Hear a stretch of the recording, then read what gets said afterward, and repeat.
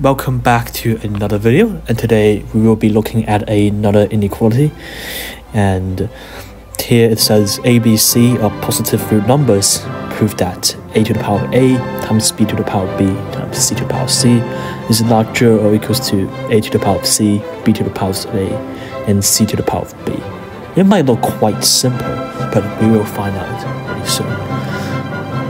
So a really natural thing to do when you see a bunch of powers is to take the natural log of both sides. So here, if we try to do that, we will get the original statement is equivalent to proving a times ln a plus b times ln b plus c times ln c is larger or equals to c times ln a plus a times ln b plus b times ln c. And if you're playing around, like for example, do the following arrangements, you get a minus c times ln a plus b minus a times ln b plus c minus b times ln c has to be larger or equals to 0, which it doesn't really seem to do anything. So what do we actually do with such a simple looking inequality? So here I will introduce the weighted form of the AMGM. And we have seen the use of this inequality without the weighted, of course, before in our previous videos if you want to check them out.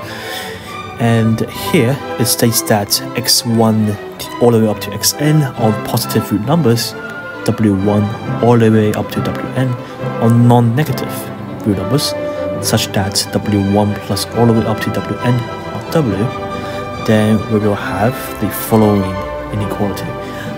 The summation of w1 x1 is larger or equal to w times x1 to the power of w1 times all the way up to xn to the power of wn, the entire thing take to the power of 1 over w. And equality holds if and only if x1 equals to x2 equals to xn and w1 equals to w2 equals to all the way up to wn and equals to 1 over n. So this might be a lot to digest. Feel free to pause the video and have a break. Back to the question.